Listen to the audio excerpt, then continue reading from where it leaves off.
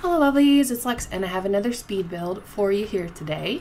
So they patched the game or updated the game this morning-ish. It is Thursday the 1st of December for me when I'm recording this, but they did a little update and I found a few new things. I didn't like extensively look through because they just put out the video that's going to be for the new like what was it, glamour pack of like clothes and furniture and stuff, which I'm pretty excited about because it looks like it's a lot of like 1950s 1940s kind of like old Hollywood styled things, and I really like that kind of stuff. So I found this fireplace, unless it's always been there and I'm a crazy person and didn't notice it was there, those little candles that have like holly on the bottom, and then there was another stack of presents, like a much larger stack of presents than the small ones that we have had for a while.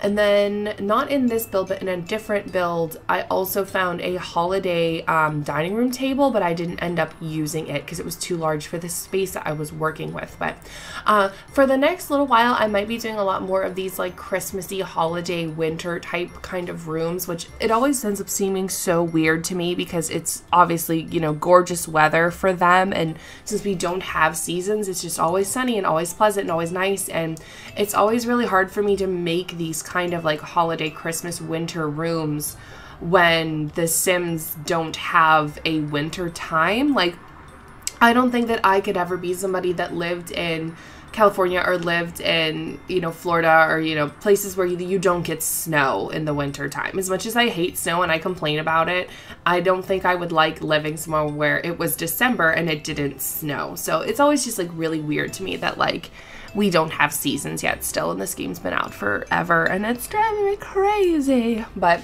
this is just like a little formal seating area. It's not really anything crazy. It's not really anything like super special, but I'm really happy with how it came out. I really wanted to size up the tree and make it bigger because they just seem like they're not large enough.